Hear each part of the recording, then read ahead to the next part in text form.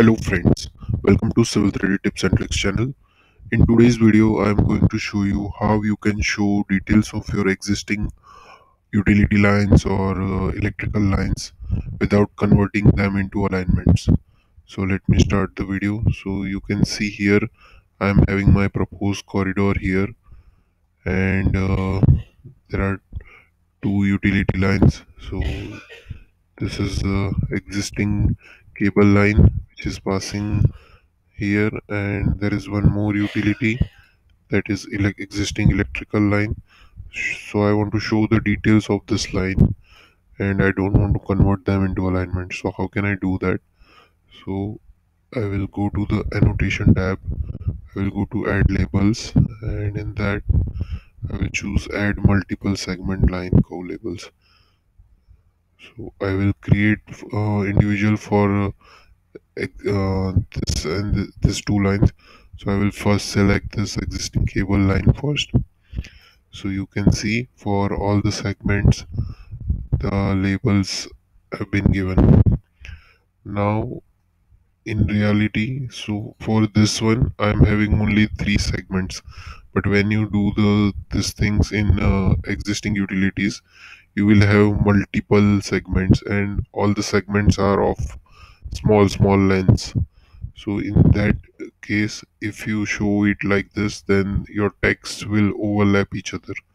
So what you can do is you can create one table for your segments, and in that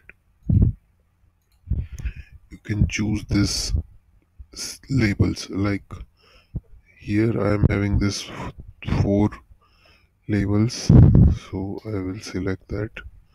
I will convert all into tags, and these are some properties for the table.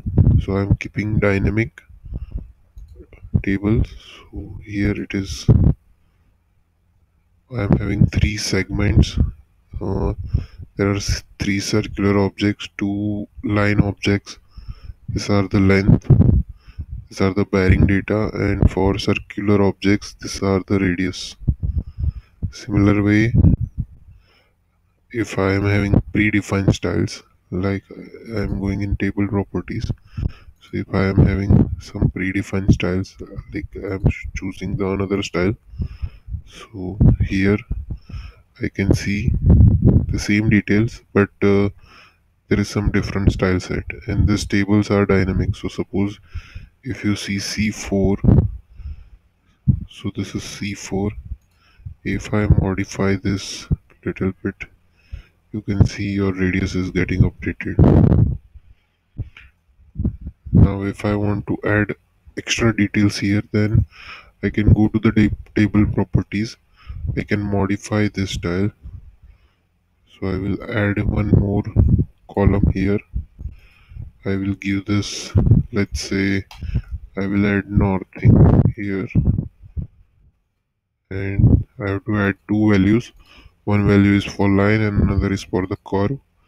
So for line I am adding segment start nothing, and for curve I am adding segment start nothing. So there is one more column. Similar way I will do it for another utility. So I have selected the labels, and now I will convert the labels into tags.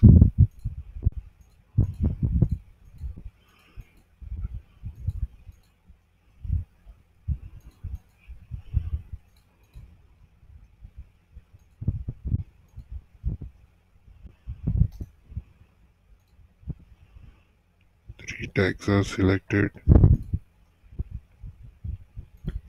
and this is the table for this utility line, this electric cable line, and this table is for this line.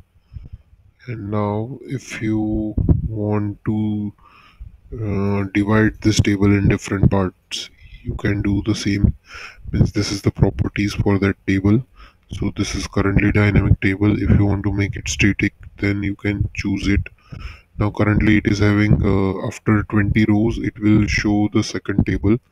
So here there are 5 labels. So if I choose 4, then after 4 labels it is creating another table. So these settings are useful when you are showing this table in the seat sets. So this way you can show this labels in your drawings, and this can be useful for the presentation purpose. Thank you very much for viewing this trick.